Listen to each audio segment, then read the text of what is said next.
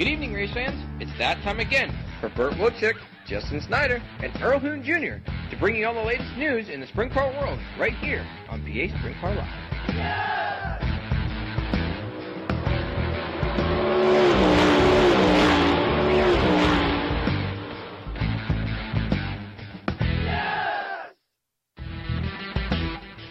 Good evening, everybody, and welcome to another great episode of PA Sprint Car Live right here on Bear Hill Gang TV. You know me, I'm Earl Hoon Jr., and y'all know my trusty sidekick, Mr. Burt Wochick himself. Burt, how you doing, buddy? Good, Earl. How you doing today, bud? Pretty good. Busy week for you. Baps Motor Speedway has some breaking news here earlier in the week, and I'd like to thank you for going down there and doing a great job. Oh, I tell you what, that was just awesome down there yesterday. Got to thank Colton and Scott for putting that on yesterday.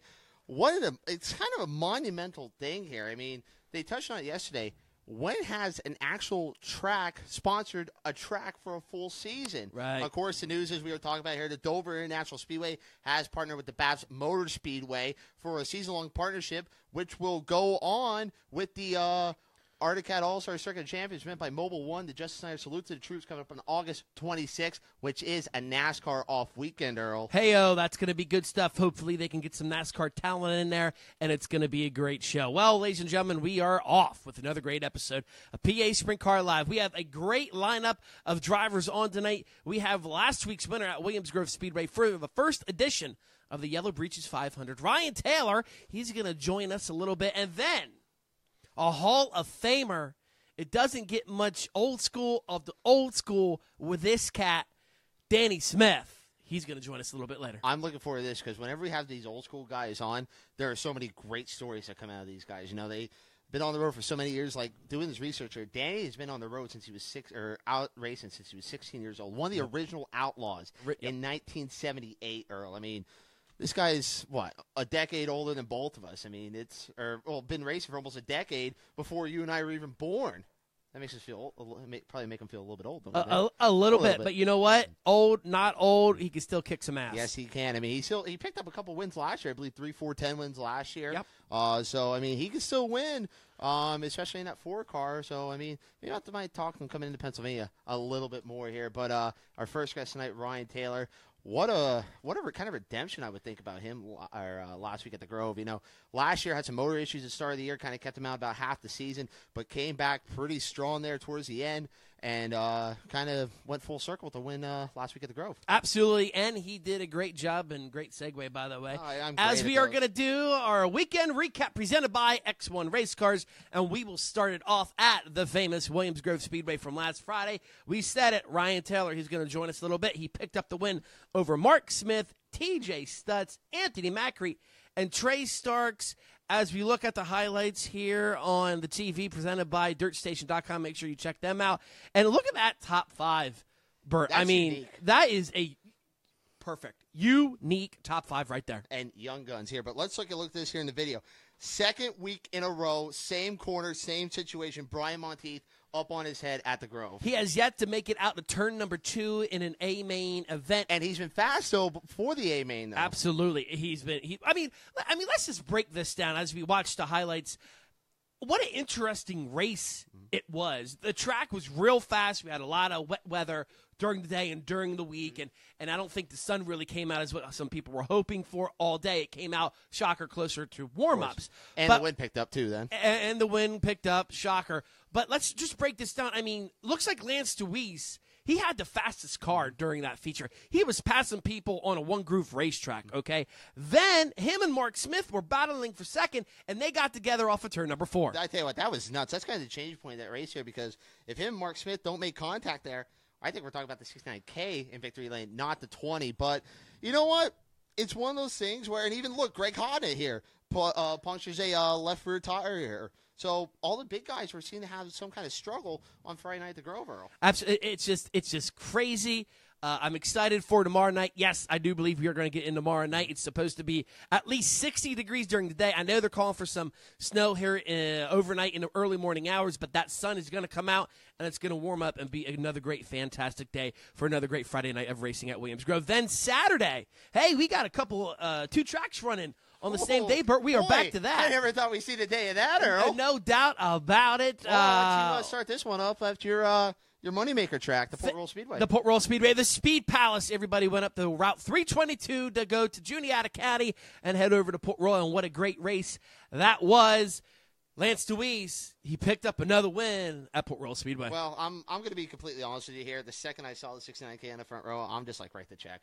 I mean, there is once they get on that front row, that's it. There's no. But there's you know no what? going back. Jason Schultz, I'll held give his it own. to him. He held his own. He was there the whole race. He led 2 laps, and watch out for this guy as Jason Schultz did finish second. Say that name 5 times fast. Over one of the legends up at Port Royal, Mike Wagner, What a run then for them. Greg Hodnett, and Dylan Cisney. At one time, Dylan Cisney had the fastest car on the track, and he was working the top side of 1 and 2. And in the middle of 3 and 4, he was passing cars. I thought he was going to contend for the win. Then, unfortunately, reading into his social media a little bit later, he said that he sealed over a right rear tire. Oh, well, the way it looks here on the track, this is the first I actually got to see the highlights. It does look like it took a little bit of rubber down, Earl. So, I mean, was it more like a daylight surface there, or did it kind of, You know kinda what? blend the twilight It there? was the first race of the season. Okay, And it they was, started early, too. we started early. The sun was still very high up in the air. We, if you notice, there was still a little bit of twilight when we started the A main event, and it was just a racy slick. When that track's over, it becomes racy.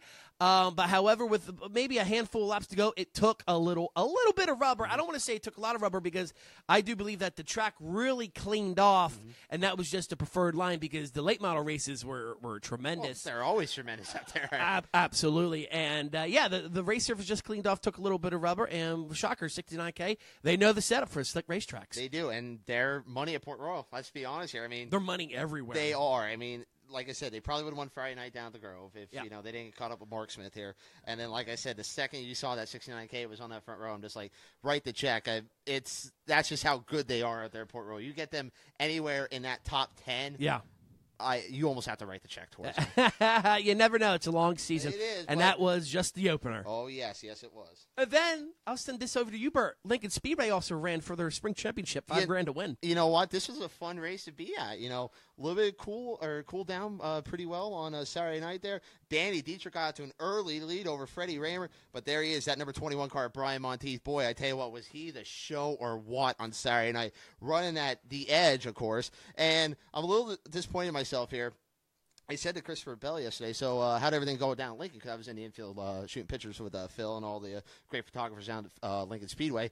And he said that he wrecked. He wrecked. And, I didn't even take notice that he was the only caution in this race because you're almost too busy having to watch Monteith and where's Dietrich at? Yeah. Because that's the showdown at Lincoln Speedway. You see it here. Monteith, he was too much for Dietrich. Just absolutely overpowered Dietrich coming off of 2 there. Then a little bit of lot traffic. I almost kind of wonder what would have happened if that yellow never came out. Would have been the Monteith and Dietrich show because they've been battling out for the last 15 laps of the spring championship. But, of course, that yellow did come out. Brian Monteith just absolutely ran away with it over Danny Dietrich, Freddie Raymer, Lucas Wolf, and Alan Crimes with the top 5 finish. I'm glad to see Alan Crimes get another top 5, hopefully making some money to get another motor built for later in the season. You know what? Think about that.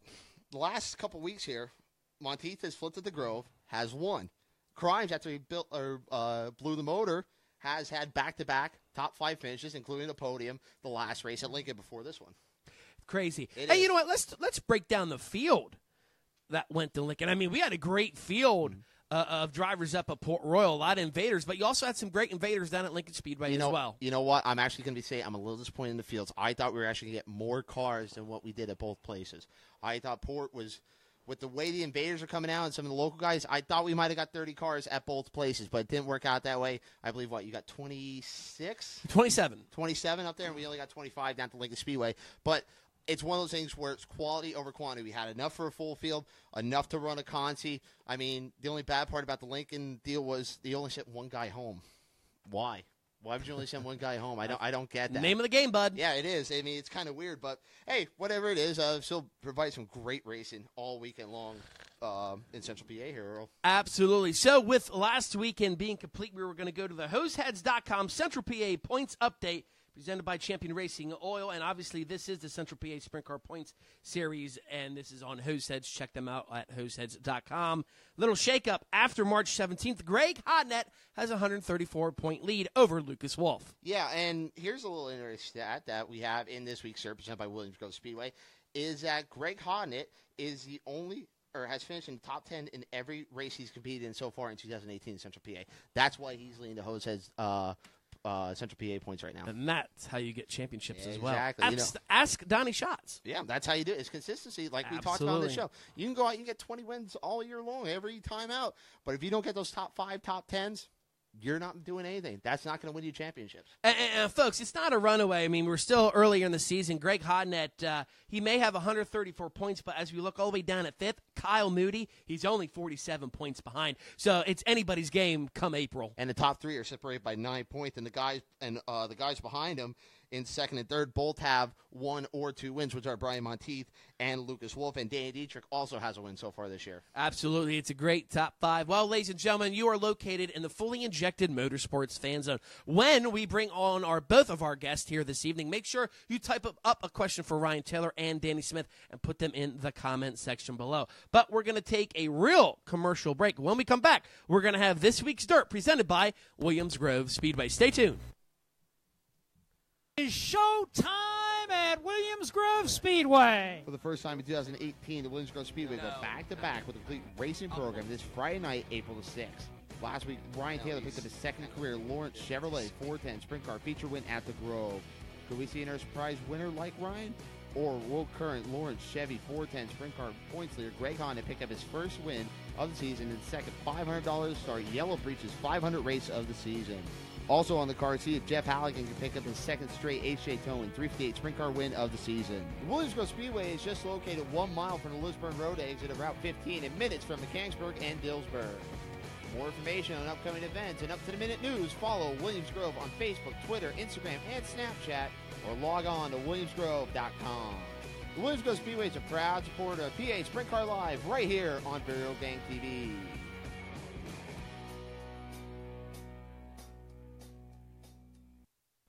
And welcome back, ladies and gentlemen. That will bring us to This Week's Dirt presented by Williams Grove Speedway.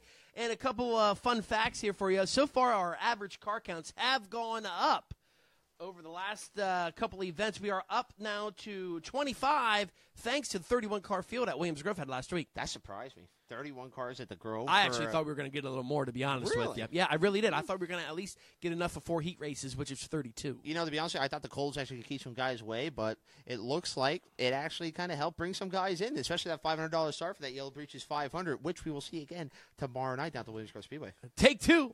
I love it. It's Boom. A great thing. And speaking of tomorrow and this weekend, we got another driver that's going to start his season off. He indicated earlier this week that Robbie Kendall, he's going to compete at Williams Grove and Port Royal this weekend. Yeah, that's going to be pretty cool to see the 55 come out this weekend at some point here. So kind of interesting to see Robbie come to the Grove. We haven't seen him at the Grove too often the last couple of years, and now he's been really kind of making his home down at the Lincoln Speedway. So I guess he kind of wants to venture out, go see what everything has to do up there, especially on his half miles, and maybe make a run at that Tuscarora 50. Absolutely, and he came in for the opener at Lincoln Speedway. Cole Duncan, he picked up the win at the Atomic Speedway out in Chillicothe, Ohio, over a 20-field card, over a field of 20 cars, and good job to Cole Duncan as well. Yeah, Cole he just dominates Ohio. I mean, he's that good. I mean, it's just he has a great Ohio program, and it seems like, whenever he comes in here, he learns a little bit, and he can, take that out to Ohio and maybe learn something. Absolutely, and here, this man is going to come in here a little bit later in the season when the Lucas Oil ASCS 360 division comes in. Blake Hahn, he took home $13,000 in the NCRA 360 event at the 81 Speedway in Wichita, Kansas, which I saw highlights of that on Speed Shift TV. It was a great race. Do you see some of those names ever out there? Oh, Bill Baylog. Yep. Darren Pittman, as you said. Yep.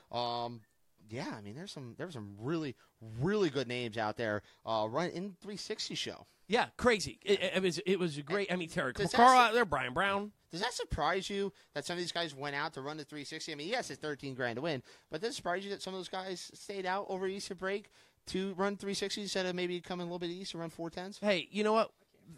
You never can. They get paid to race. Mm-hmm. So regardless, Darren Pittman, He was already on the West Coast because of California. They're in Arizona this weekend. So why not just stay out there and come all the way coming across the country to the east? Why not just pick up a race out there and go for the win? I like it. I mean, and if you have someone that can run a 360 or give you a 360, go for it. That's the way I look at it. Absolutely. And the biggest event so far this year come April at the Mansfield Speedway Sprint Car World Series. The deadline was the 2nd of this month. And so far, boys, we have 73 sprint car teams confirmed so far for this race. And did someone make some news this week? Tim Schafer said he's going to be out there.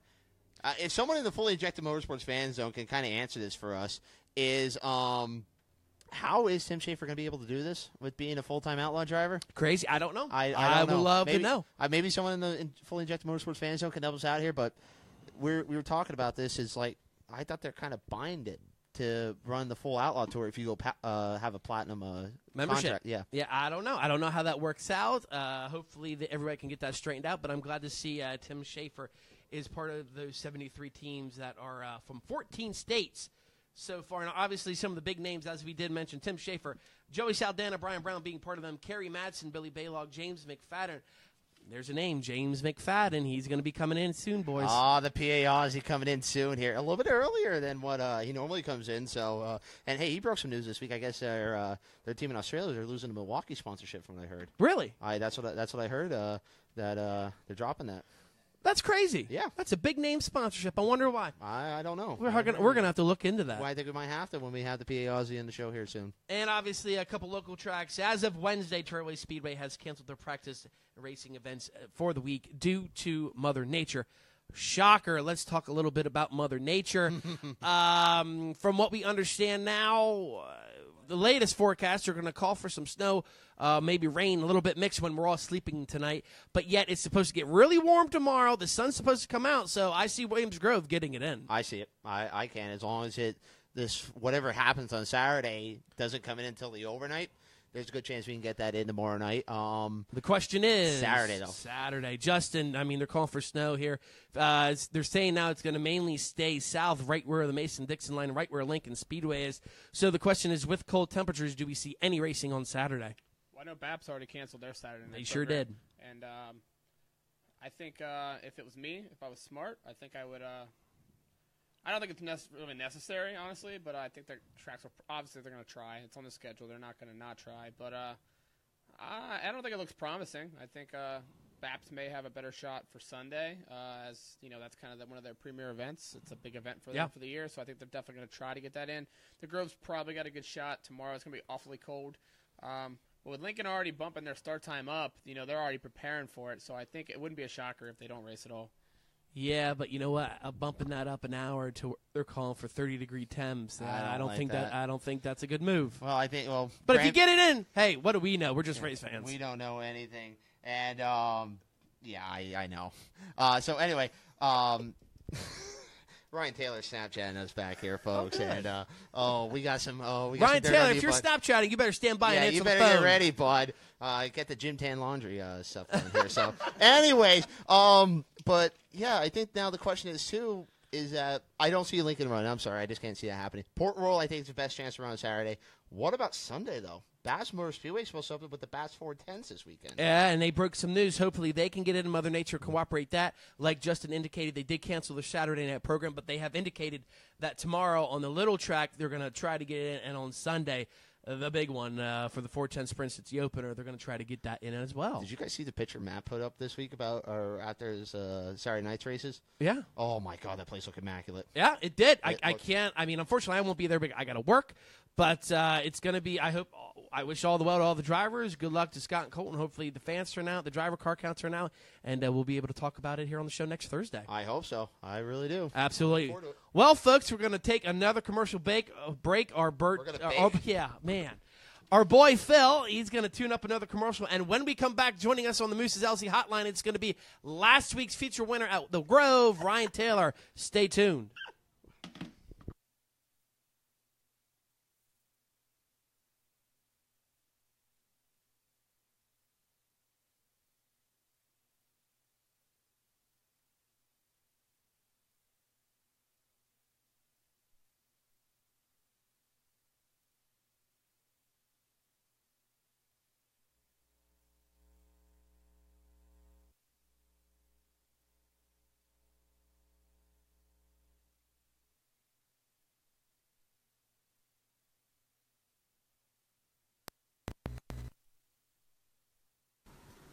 Good evening, race fans. Derek Snyder here from Pace Performance. Pace Performance is your complete source for all of your automotive needs.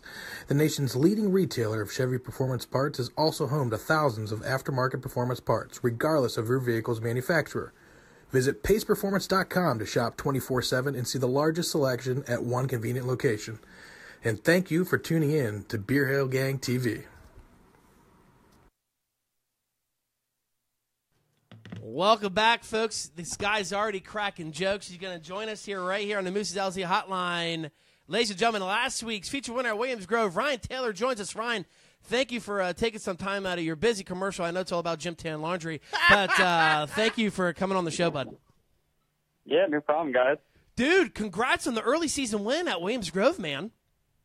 Yeah, that was it was definitely exciting, and I mean, I'm sure it's pretty much the way everybody wants to kick their year off. So there's nothing wrong with winning on the first night out for yourself. Now, the last time you won at Williams Grove, you had a bit of controversy there. Yeah. I don't know if you really wanted to make that your first win ever, so I'm sure this one had to be quite the, kind of retribution. Well, yeah, and that's I think that's probably like the first thing I said in Victory Lane. And when Bruce Ellis greeted me there, I was like, "Well, we won this time," and I do that too. That's the thing. We sealed the deal. It was just all around a good night. Now, as we're joking around back here, Ryan, apparently I said I was running my mouth there, which I was, and you definitely earned that win on Friday night, bud. What? I thought we were really, really good friends here, and you're posting pictures on my Facebook, and then I'm like, oh, excited to tune in and talk to you, and you're sitting there saying how if Lance didn't spin out, he probably would have passed me and won the race. So. Oh boy, well, I guess the friendship's over, bud. Sorry about that. But I'm gonna start having to hide your photos from my timeline now. I guess you're gonna have to, man. Sorry about that. But anyway, no. Friday night though, the track itself seemed like it wasn't terrible, but yeah, it seemed like that bottom groove was really, really fast on the around the bottom there. I just think the track was very dynamic in the fact that 1 and 2 is so different from 3 and 4 in surface condition. So everybody was struggling. You saw how many people almost get over. You saw guys like Monteith that did get over. In dirty air, 1 and 2 was a handful. And it proved itself with Monteith flipping over again like that. But 3 and 4, on the other hand, was slick and was pretty hard packed and dusty. So I think we were fortunate enough that we kind of set up for getting through 1 and 2 pretty good, and then just made it work and float through 3 and 4 and worked out well. Now, another question I have to ask is that tire down there in 3 just kept coming out and biting people left and right? Was that in the back of your mind at all that, hey, I got to kind of move my lineup just a hair so I don't hit that tire? So, like Bruce Ellis asked me in Victory Lane, he's like, hey, was there any, mistakes you made or things we didn't see? And I said, well, I almost about killed that hot tire down there, like the first lap of, I think it was a heat race.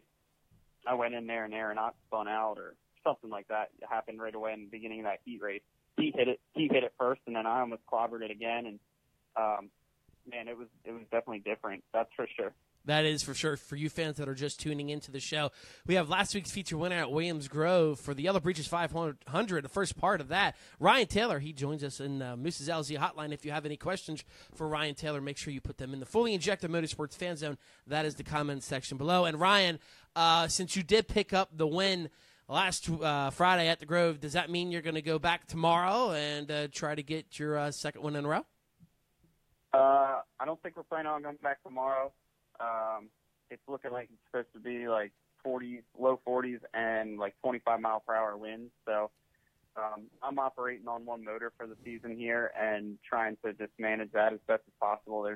There's plenty of races out there when the weather's going to be nice, and we got to try to run them too and be able to run a whole year, not just run all the races in the beginning of the race year. But definitely going to get to the Grove more often this year throughout the season.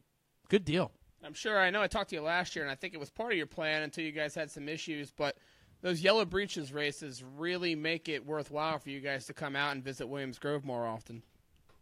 Yeah, unless you're the 07 car and you're going to post pictures of your check on Facebook about it and complain.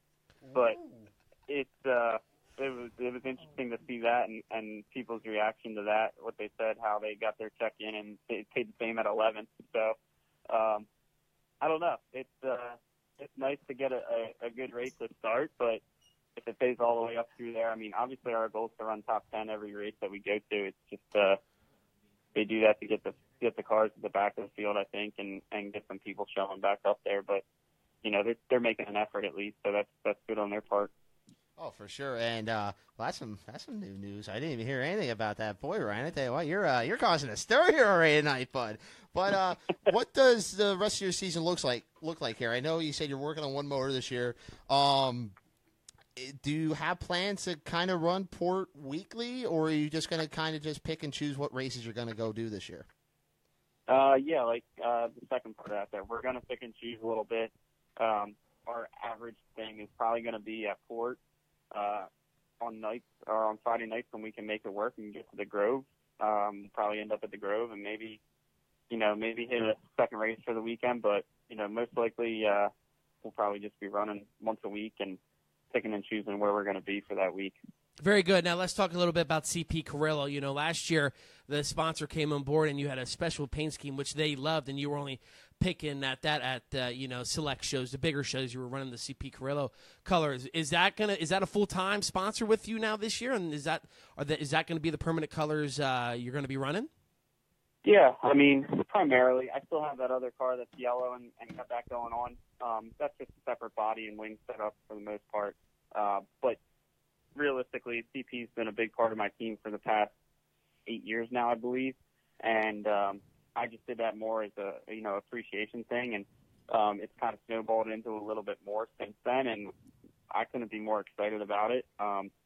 We got some other new sponsorship stuff going on this year, and they're definitely up in their game there. And then bringing on David Abreu with Abreu Vineyards, we got him on the front wing there, so that's pretty exciting. It's fun stuff. That is pretty exciting. I'm glad you – nice segue, by the way, because how in the hell did you end up a Pennsylvania car with a California sponsor just like Abreu Vineyards, man? How did that happen? Well, I don't know if you know, but CP Carrillo is from Irvine, California. Right. Abreu Vineyards is from St. Helena, California. So I'm split. Half my car is California, half my car is probably PA. So Giant Finishing, they're from Chicago. Been talking to another couple companies, one that's out in Indianapolis, Indiana, and also talking to the guys out at Cali's Cranks out in Ohio too, looking at some opportunities for doing some stuff with them. So, it's you gotta market yourself, and you gotta just be presentable all the time and keep your stuff looking good. And I think that's what I kind of thrive on trying to do is not just put results up, but then bring a solid image to people and be able to market their business for them. Yeah, your graphics guy does an all right job. He seems to do some pretty decent work, I would say. I was going to go half decent, but you know what? I'll say that he does some pretty good work for you, Ryan. It's about as good as the guys that get to interview me, I'd say. Oh, what a fella. No, but how is everything going with your graphics business, though, bud? Right now I'm part-time with that stuff. I started working for Sherwin-Williams Automotive Finishes, and I'm doing that full-time. I'm out on the road for sales. I'm in central Pennsylvania in and out of body shops all the time, just trying to help out and help people's business grow with auto body paint. But I'm doing the lettering on the side, kind of part-time and more selective than anything, working with some of the people that I really like and enjoy doing work for, with guys like Justin Whittle and Tom Whittle. They're great people, and I like keeping their stuff looking fresh and clean. So it's just I want to say it's more of a hobby at this point, but it's still fun. Now, as you mentioned you do have a lot of those sponsors that are from out of state and out of the area. How do you sell these guys on coming into Central PA? And obviously you are going to pick and choose, so you don't have plans to go to like a Knoxville. I'm assuming you're not going to like Mansfield. How do you sell these out of town sponsors and say, hey, this is going to be worth your while to come into Central PA? I think it's built on relationships more than anything. It's built on just being a genuine person, and 99.9% of people that are sponsoring race cars out there or owning teams aren't getting, a ton back from it. I'm trying to bring some sort of value back to it. And I think there's a huge marketplace with that, through social media that's out there, whether it be Instagram, Facebook fan pages, merchandising, all that kind of stuff. So I try to utilize and leverage some of that stuff to show some numbers of, hey, I'm not just reaching fans that are at the track, but we're also reaching people online. So if they really want to dig in and talk some metrics about it, then we can look at it from that vantage point. But when it gets down to it, it's going to PRI and not asking for sponsorships, but meeting the people that the products you use and shaking their hand and saying thank you. And then that kind of snowballs and turns into something down the road. But it doesn't happen overnight. I know when I first started out, I worked so hard to try to get sponsors and put packets together and design stuff left and right. And that's, it's all good, but it takes time. It takes time to gain yourself a little bit of a name. And I think that, at this point now, I actually have somewhat of a following a little bit, and I'm able to utilize that. And people have seen that, I can put a good image out there for them. And you do a hell of a job at that. That's one big thing you do. You put a hell of a card together, hell of a paint scheme, and you also know how to promote yourself and promote your partners that are on that car with you, Ryan. Now let's talk a little bit. When you first started to race, you were in modifieds, and you were a regular at the Grandview Speedway. Then all of a sudden you decided to jump into sprint cars. We're having a lot more shows here in the mid-state area with modifieds. Is there any possibility that, hey, if somebody opens up a modified ride for you, would you take it? Oh, my God, I'd be thrilled to do that. It'd be awesome. I've done it before. I raced modifieds there for 4 years and then made the leap into the sprint cars. And you learn a lot with them. You learn how to race close and that kind of thing. But, something like at Susky or whatever, even up at Port there, it would probably take a lot for that to come together. I don't normally get reached out too often to drive someone else's car. I, primarily stick to my own stuff. But if there was an offer on the table and it was a good enough, car to jump in and felt safe, then that's something that I'd probably take advantage of. Yeah. Oh, I'm sure there's a couple rides out there. We might be able to. We've hooked some drivers up with some 410 rides around here. Maybe we can hook someone up with a modified ride up here. But let me ask you this, Ryan. Here, you do live right near the Grandview Speedway up there in Perkasie. What would it mean for you if you could go out there, say Speed Week or the Arctic Cat Show, to get a win at your home track in a 410 sprint car? That'd be huge. That's a really big goal of mine, is try to win at your quote unquote hometown track kind of thing. I feel like I've always just had terrible luck at Grandview. We ended up running fourth there last year when Larson was in town, and that's kind of when I started talking and kind of started forming a relationship with Rico and stuff. And one thing leads to another there. But I just think if I could win at Grandview, it would be great because you'd have friends there, family. Not many of my family members, are willing to travel out to Port Royal on a weekly basis to come watch a race or anything like that. So, but Grandview, twice a year, I can normally pull them out and get them out there. Very cool. Thanks for letting us talk about Grandview, because the only thing Bert loves more than Grandview is Danny Dietrich, but that's awesome. But anyways, nothing wrong with that. But no, I know you're really excited. You want to watch that Jersey Shore reunion tonight. It's you got 24 minutes. I'm disappointed in you, sir. I am very disappointed in you. Why is that? Because you said you got to be off the air by 8:00 to watch that. I mean, come on. I thought you were better than that, Ryan. I was just questioning what the timing of this was so I could plan my night. That's all. Don't let him lie. He told me he has it on DVR. And Bert's, yeah. Anyways, this is our situation right here to the left of me. Yeah, this is our situation. Ryan, thank you for coming on the show, dude. Congrats on your big win, getting the monkey off your back early. I know I usually say something about the sponsors, but I think we pretty much knocked it out of the ballpark with presenting your sponsors. Good luck here in the rest of the year, and keep up the great work, my friend.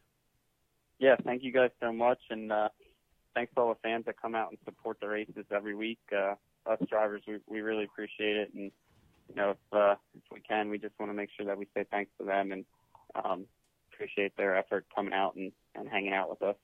Yes, sir. Thank you, Ryan. Good luck, bud. Take care, guys. Thanks, buddy. See ya. Ryan Taylor just getting off the Moose's LZ hotline, and hey, that was fun. That was fun. That was. Ryan Taylor's always a great guy to talk to. One of our first guests last year too. Yeah, on the show. Yep. Sure enough. What do you ever did with that sprayer? don't know. And I really don't care. I don't care. I don't care either. Nope, not me. But yeah, go ahead. no, Bert. I mean, that's where we formed a pretty good relationship with Ryan down there last year, Race Extravaganza. He does a great job with his lettering business, Ryan Taylor Graphics, and then this deal with CP Carrillo really kind of started a big buzz around here because that was one of the nicest looking cars we've seen anywhere last year, and of course this year as well. And now you really set it up with a sponsorship with Abreu Vineyards. That really surprised me seeing that Friday night, Earl. Hey, but you know what? That's what talent gets. They get great sponsors. And Ryan Taylor is definitely a great talent to have. Well, folks, we're going to take a quick commercial break. When we come back, we're going to let you know upon your votes for this week's Sweeney Cars Driver of the Week, powered by Pace Performance. We're going to let you know who that driver is when you guys voted. Stay tuned. Sweeney Cars is proud to support Beer Hill Gang TV in 2018. Stay tuned to find out who is Sweeney Cars Driver of the Week. Powered by Pace Performance, Sweeney Cars, located in Youngstown, Ohio, has been the leading dealer for new Chevy, Buick, and GMCs for over 95 years. Sweeney Cars has an unbeatable selection of over 900 new and certified used cars. Top-rated customer service makes Sweeney your go-to for your next car or truck purchase. Sweeney is also a Pace Performance dealer for high-performance parts. To browse the latest selection or schedule an appointment, log on to SweeneyCars.com. Welcome back, race fans. Real quick, upon your votes, you guys voted Lance Deweese be the Sweeney Cars Driver of the Week, powered by Pace Performance. Shocker. If this man wins, I think he's got the vote. Boy, did he run away with it or what? My God, I mean, when we put that out there, I mean, it started looking like it was going to be maybe between Ryan, maybe between Brian, but boy, Lance's fan base just comes out in droves, doesn't it, Earl? Absolutely, and we stirred up a little bit of a controversy yes, we did. This weekend with his drivers, but you'll get over that. Thank you for tuning in. But, however, joining us on the show, National Sprint Car Hall of Famer, one of the original Outlaws, driver the number 4, Mr. Danny Smith joins us. Danny, thank you for taking some time and joining us, my friend. Yeah, well, thanks for having me on. My pleasure. Pretty good, dude. Man, how you been? How you holding up during this winter? We had a good winter. Got everything ready pretty comfortably. During the off season, went to Florida for 6 weeks and ran down there, mostly 360 stuff. We got 12 races in down there in 5 weeks. Made it home about a month ago and been sitting around in the rain, the snow, the wind, and the hail, and tornadoes, you name it, we've had it. So you've only got to race once since Florida, but that's just the way it goes. Now, you talk about you start your season off. You started off earlier this year, and you did something that you've never done in your career, and you ran the Chili Bowl. Number one, sweet paint scheme. I know you got to thank Landon Simon and those guys for putting that deal together for you and giving you a car, but what was that experience like after all these years to finally get to the Chili Bowl? Yeah, well, the one main thing, I'd never even been there. When they started running that deal, I was going to Australia every year, and I was always down there. And then when I started taking a little time off going to Australia just because I was burnt out, I didn't want to go anywhere. So it was really cool to go see the place, see the facility, how many cars they cram in that place, and still have enough room for a racetrack, and got to race in it. That was pretty cool. We didn't get the results we wanted. We had a little engine problem on one of the nights, and that put us back in the J main or something. So got to do it, have some fun, see some people I haven't seen for a long time, and had a blast. So I really enjoyed it. Absolutely. Here's a little fun fact for you boys. Danny Smith, he's talking about Australia. He was one of the first American-born drivers to compete in Australia during the off-season and is a 6-time winner of the Warner Bowl Classic, which is one of the biggest prestigious races in Australia. Yeah, what's that like, Dan? To be one of the first drivers to go over to Australia and be very competitive as an American-born driver, but also win one of their biggest races down there 6 times. Yeah, I really wasn't one of the first ones, but there have been quite a few guys go before me, but it's kind of about the time when, I don't know, it wasn't really social media then, but the word got out about Australia. So I was kind of good timing where I got a lot of PR out of it. And I was one of the first to go back year after year after year after year. And Donnie Schatz would be pretty close for going as many years as I have, but it was a lot of fun. Of course, you get to go to a whole new country where they do everything back asswards, way different than us, and get on the racetrack, and you know, everything was different there. Tracks were a little different shape, smaller, rougher, a little more contact. Rules were different, but man, over the years, I've created so many friends and so many fans over there, and it's a blast. I haven't been for a couple, 3 years, and I'd like to go back, and hopefully next year I think I'll go back and run a 360. I'm not real sure, but we might do that. Love it. For you fans that are just tuning in, we have Danny Smith. He's joining us here in the Moose's LZ Hotline. If you have any questions for Danny, make sure you put them in the comments section below. That is the Fully Injected Motorsports Fan Zone. Yeah, and Danny, you touched on this here a little bit. The rules down there are completely different. What's your thoughts on the Australian rules compared to what we have up here in America? Now they're kind of got their format kind of like ours now, pretty close. When I first started going down there, they didn't time trial all. If you wanted to try to go for the track record, you just told them, and you went out there by yourself and tried to cut a hot lap for the track record. So, but now, you know, all the big paying shows, they time trials, and they might run a 2 heat race format. You go out and run, everybody runs a round of heats, come back, just kind of mix them up to go out and run another round of heats and get points towards the final. The engines, you know, were smaller. The wings were bigger. Pretty much now the cars are identical to what we run here, 25 square foot wings and 410 motors. So, it's kind of, when I first started going, I was in 82, 83 season. And I had a new Gambler, and everybody else had old cars, you know, and now they've caught up where if it's out here, today, they can have it there in a couple of days. So they've caught up with their cars and equipment, just like we got.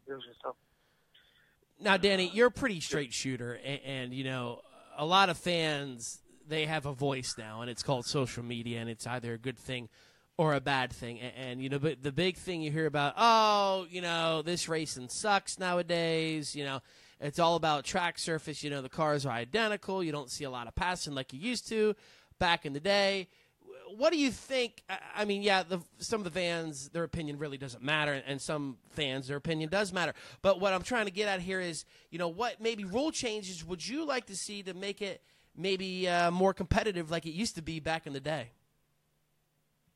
Well, we're all running spec cars now. I mean, everybody can buy the same car that everybody else has, and we all got to run the same tires.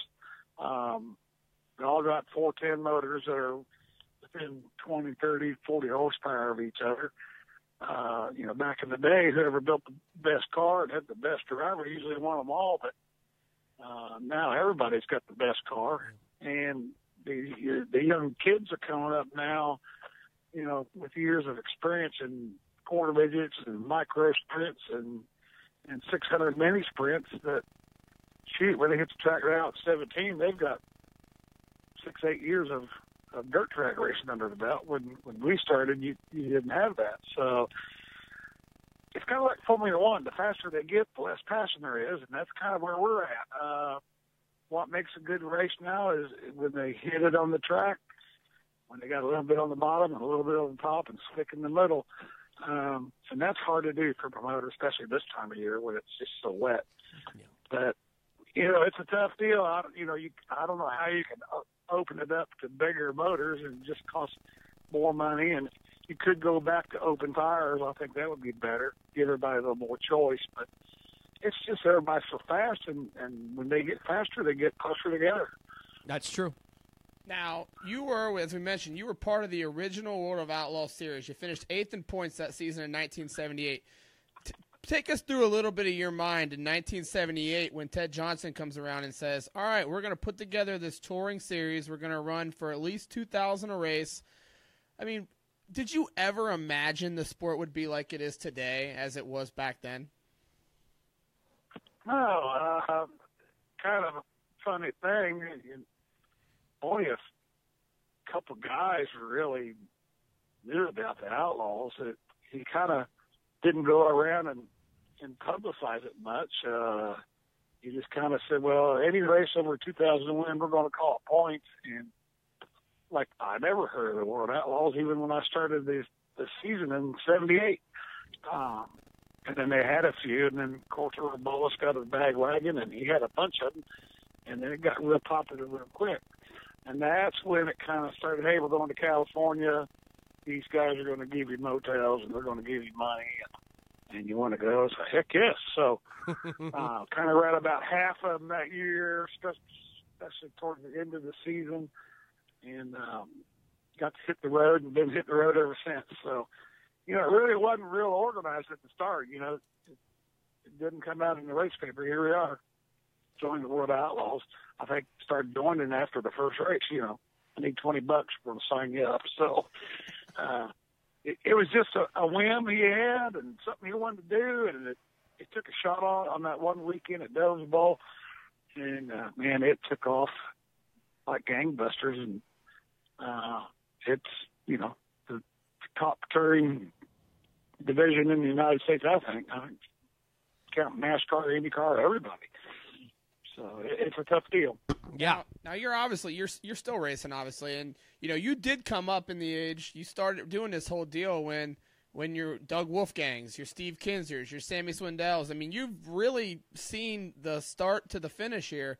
And when you see a guy like Donnie Schatz nowadays out doing what he's doing, how does that compare to, say, what Steve was doing back in the day? Do you think it's comparable, or is it part of the cars today? Is Donnie just that damn good? Well, I mean, all the younger guys now are knowing what we used to feel like years ago when Kinza kicked their ass every night. How can that be? How can you do it? There got to be cheating.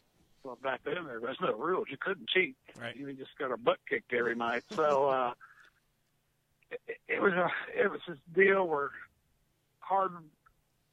two guys that had the passion to win got hooked up, and everything worked out for them. And that's kind of what happened with Donnie.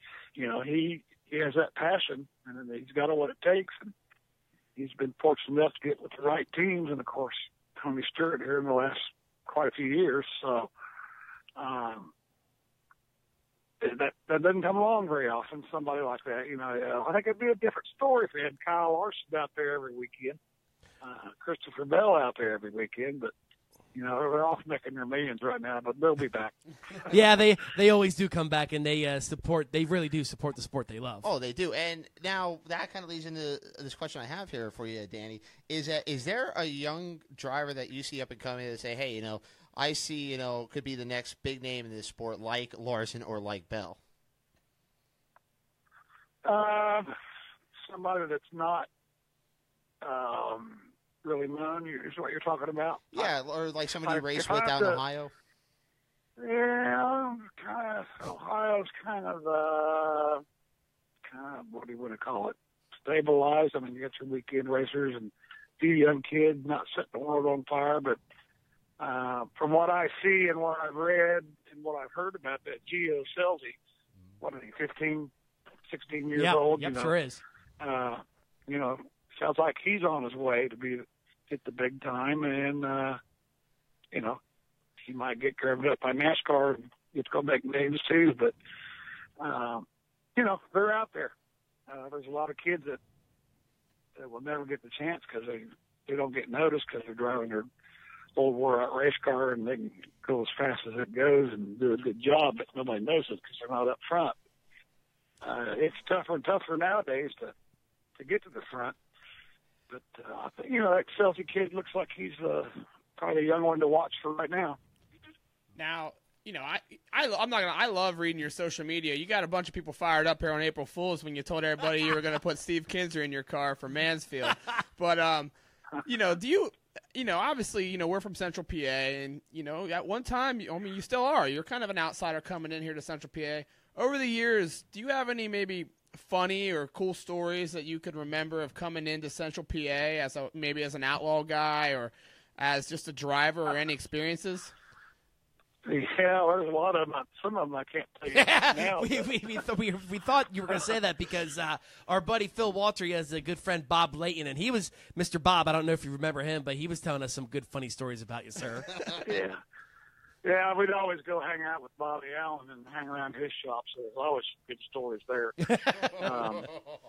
But like early 1980, I just got the Kenny Rogers ride. And I had to go to Bloomington, Indiana from Nashville to pick up Mark Todd, who's a mechanic. He's going to go on the Eastern Swing with me. So we went and rolled him up. He says, hey, we got to go get Steve. I said, okay, because Carl had already left. So he's riding with us. I said, where is he? He goes, well, he should be getting out of jail about now.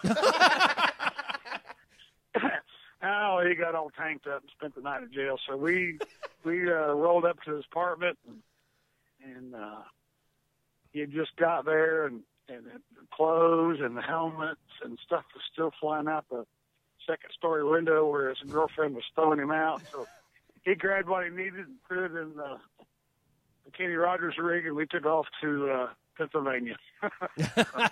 That's a good story. That is definitely. And now, speaking of Kenny, I mean, that was a big deal back in the 80s. You know, you had one of the top names in music in Kenny Rogers, you know, sponsoring you. What was that like to be able to run with Kenny Rogers and the Gambler car? Yeah, Spurlock was, you know, he always had good race cars and had good drivers. And he started building his own cars, and he was Kenny Rogers' concert promoter, so that's where the tie-in came, and called them Gamblers. And he wanted to hire somebody to beat Steve Kinser, so he hired me. We got to beat him a few times, but there's been a lot of people trying to do that without success. But, you know, it was a good 3 years. We had kind of the best of everything. And I don't know. He kind of, after me, he put Wolfgang in it, and that didn't last very long. And then he helped some other teams with that still ran the 18 Gambler colors, like Bobby Davis and Brad Doty. But then I think he just kind of lost interest and got out of it and sold Gambler. And I talked to him. I actually saw him last fall. He had I got the original Kenny Rogers car that I drove in 1980 and won my first outlaw race. He found some stuff for that car, and we met him. And he's retired now and just enjoying life. But it was a lot of fun back there running for him, and we kind of had a shop. We could do what we wanted, and he kind of picked up on what Carl was doing and kind of made the Gambler car, which was a lot like Carl's car. And in that time frame, there's a lot of changes that made the cars lighter and faster, and Carl had something to do with most of that. But it was a good run. I just wish it lasted a little longer, but it was really successful and got my name out there. My first big time ride, and it was good. And I was listening to a podcast with Rick Ferkel on it the other day with Open Red, and he was talking about how he once made a sprint car out of his daughter's swing set. What? And, he didn't have enough metal, he didn't have enough stuff, and he took the swing set and he started welding it together and made a roll cage. But, what was it like back? I mean, the innovation was real crazy back in the day. You couldn't do half the stuff you were doing then. I mean, honestly, it was probably damn right dangerous in some of those cars. Yeah, if you had an idea, you just did it.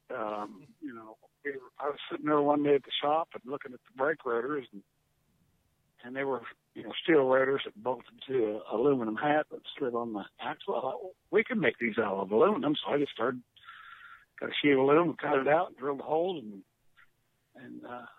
made aluminum brake rotors, and that's what everybody runs nowadays. So, yeah, you just did it back then, and you had an advantage on most other people because you had the knowledge of the people around you to do it, the equipment to do it with, and you just did it. Nowadays, you just go buy it. The cars haven't really changed a whole lot since then. Sprint cars made a big jump from the 80s to, say, the 90s.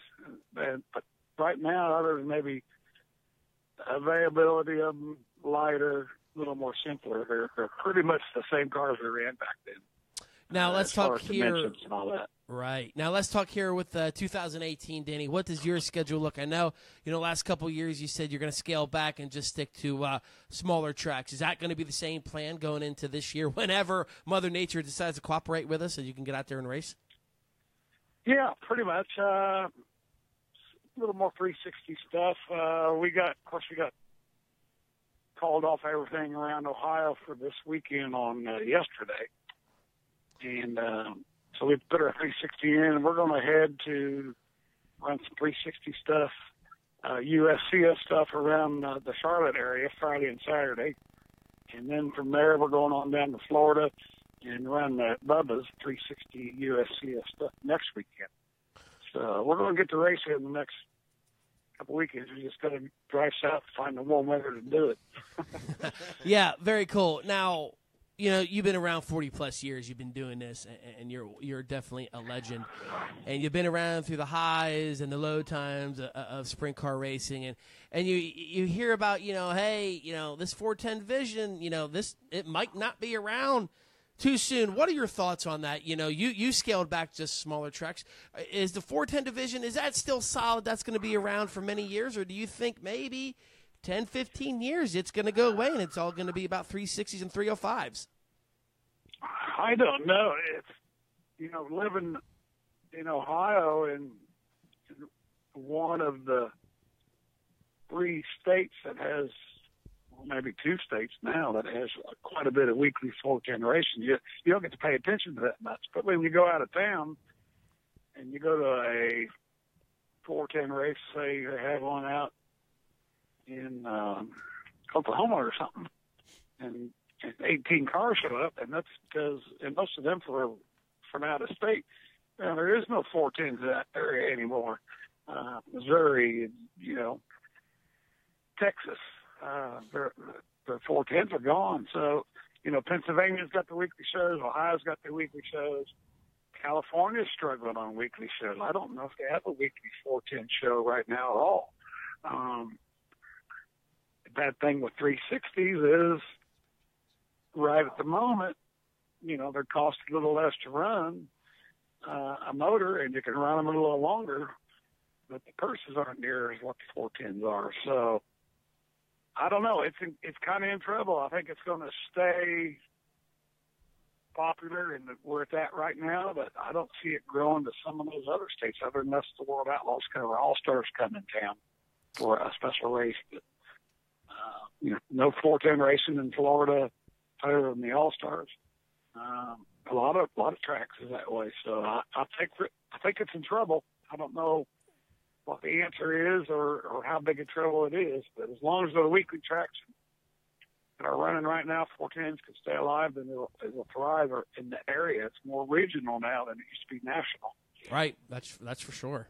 Now, we're looking at here in our fully injected motorsports fan zone, and especially my dad, Brian Snyder, he said Tony Stewart helped get you out to the Hall of Fame induction. And, Bob Layton also mentioned that you were part of the talks that helped Tony get involved with the All-Stars. What's your relationship like with Tony? I'm sure, obviously, he's a good friend of yours. And what do you think he means to the sport of sprint car racing? As far as All-Stars go, this when Guy Webb had it and was running it in the ground, and I basically got a hold of Tony, and I said, man, this deal's going to just die. The All-Stars is. You need to, if you would, really think about Eldora Speedway going to the Renegade Series, which was going to get Guy Webb's attention.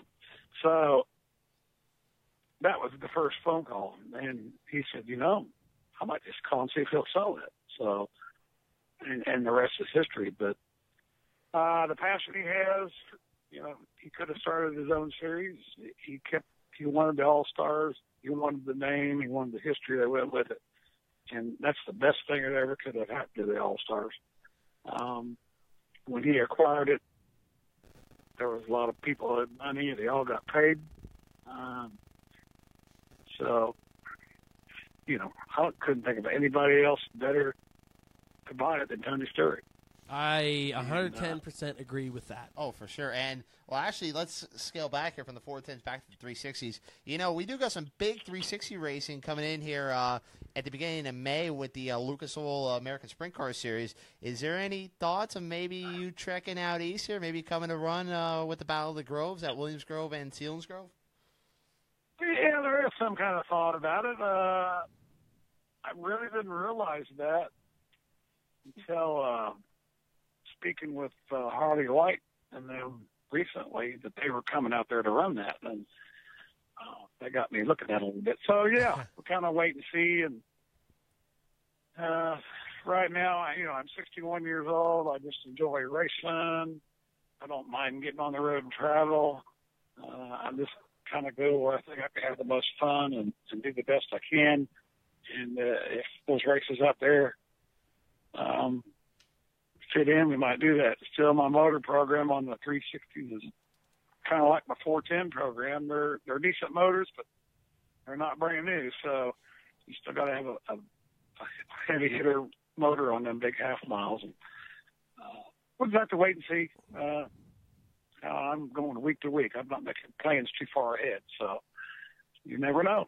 That's a good way to live. And just for the record, you're not putting Steve Kinzer in your race car, right? I had to fire him. He son of a bitch. He had to fire him. Unbelievable. Boy, that lasted long, didn't it? Yeah, wow, unbelievable. Steve Kinzer actually got fired from a ride. Unbelievable. Boy. Well, I fired him real quick. I'll tell you the story. In '76, I think it was, he had not raced yet.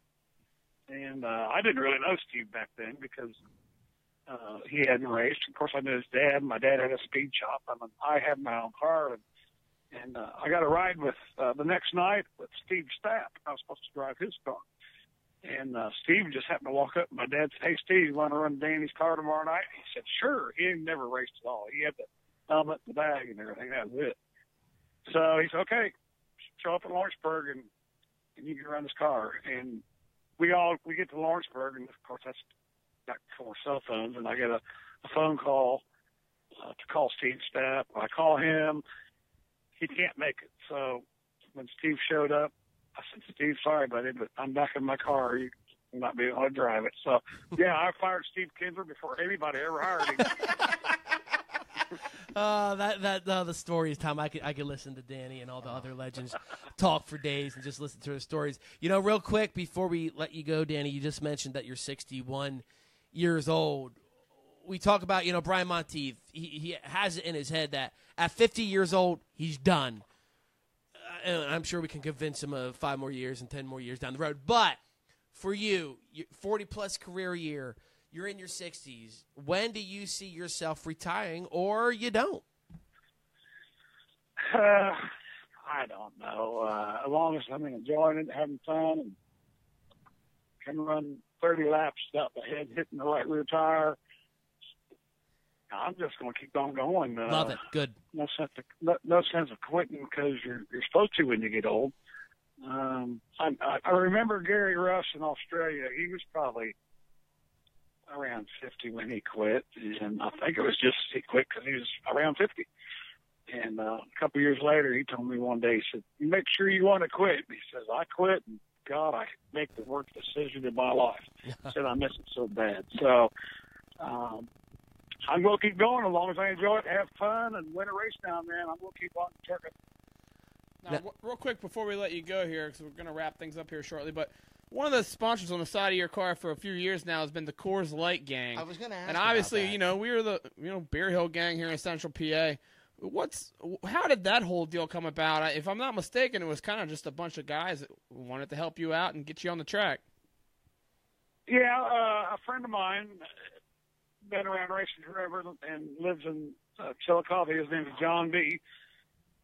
He sells beer, and he was the distributor there in town. Of course, they were selling Coors Light beer, and the guy that ran that was a big sprint car fan. So John B. says, "Hey, let's get Smith a little money, and I'm going to make all these T-shirts up and sell them to my buddies. They all hang out the races like the Beer Hill Gang, and make these shirts. Well, we're going to call ourselves the Coors Light Gang." So they made shirts. they bought me a uniform, and they made these shirts, and they got sponsors for the Coors Light gang shirts, and they sold the shirts and then gave me the money to sponsor my race car. So that's where it came from. And now it's been 5, 6, 7 years now, and it's still going strong. So every little bit helps when you're doing it on your own and you don't have the daddy's checkbook. So, and you know, a bunch of good race fans that I've known even before I moved to Chillicothe, Ohio. So they have fun at the races, and I think they get a kick of helping me out. And the Coors Light gang rides on. Absolutely, sure does ride on. One more question, Danny. We know a couple people. We're starting to get a little popular in this whole sprint car world thing. If we could maybe get you a 410 motor, could we maybe get you back to the Williams Grove National Open one more time, or possibly like a big, you know, Tuscarora 50, one of the two most prestigious races here in Pennsylvania? I don't know. I don't want to go that fast. Big old long straightaways. You get a better motor, I might not be able to hang on to it. You know, one of my decisions was, you know, it was easy to say I don't have the money for the top-notch motors, because I don't. It's true, but stay on them shorter tracks where you keep your speed down to 100 mile an hour, and if you crash, I ain't going to be able to hang on like I did when I was a kid. So, I don't know. You just never know. Might catch me in the right league, we'll go do it. So. Hey, and if you're not racing, you know, we always got a spot up on the hill for you to enjoy a few, you know, darker beers than that Coors Light you're used to. But, you know, we got plenty. Yeah. Okay. I love it. You might get me out there. Forget about the motor. We'll just go out and watch it from the hill. Hey, game on, Danny. Hey, we welcome you out with wide open arms. He was saying about having fun. I guarantee you won't have a better time than coming out here to Burr Hill and having a couple beers with us. Absolutely. Danny Smith, thank you very much, sir, for coming to our show. You definitely made all of our nights, and good luck here this year. All right, guys. Thanks for having me, and we'll see you sometime down the road. Very good. Awesome. Thank Thanks, you very Danny. much. Danny Smith just getting off the Moose's LZ hotline. Boys, that was by far an iconic moment for us in Bear Hill Gang TV. That was awesome. That was flat awesome. You said it great, Earl. You could sit here and listen to these stories all day long, and I know the people here in the Fully Injected Motorsports fan zone are loving it here, so I'm going to steal your line here. If you did love that, give us some hearts, give us some thumbs up here for Danny Smith coming on here, and maybe we need to convince him to come out, even if it's not for the Battle of the Groves coming up in May here for Lucas Oil ASCS. Why not just have him come out for a couple beers out here one Friday night? I'll tell you what, I would love to just have, like, him and Brad Doty and Carl Kinzer. You know, Kinzer, and just have them.